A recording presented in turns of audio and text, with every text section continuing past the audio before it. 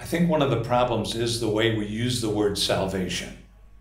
In the Bible, you have verses that speak of us being saved, of us having been saved, and of us we shall be saved, receiving the end of your faith, even the salvation of your souls.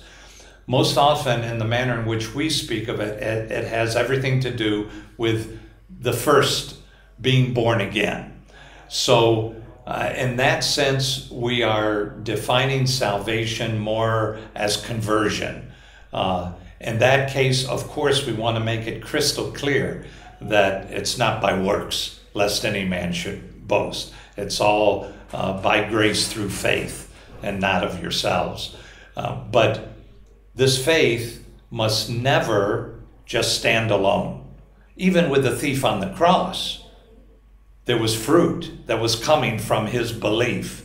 He was expressing concern with the other thief. He was asking Jesus to remember him when they died.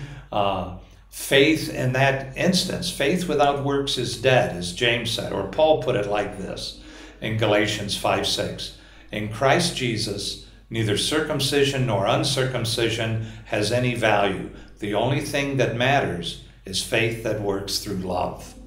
So, to obey is the fruit of faith in God. Now, if it's just faith in the Scripture, then the majesty, the awesomeness, the sovereignty, the totality of ownership of God, of us, may be lost because you're dealing with texts, with truth. That's why obedience is always a personal thing of a creature to his creator.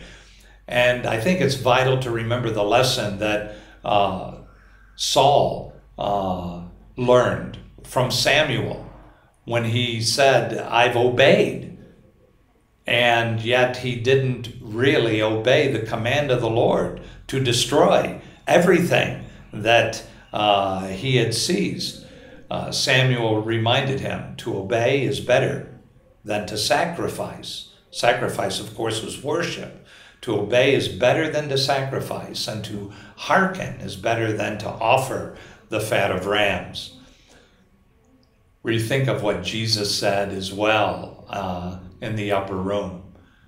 He that loveth me will keep my commandments, and I and my Father will come into him and will manifest ourselves to him.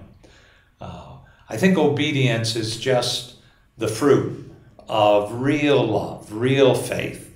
It's never perfect.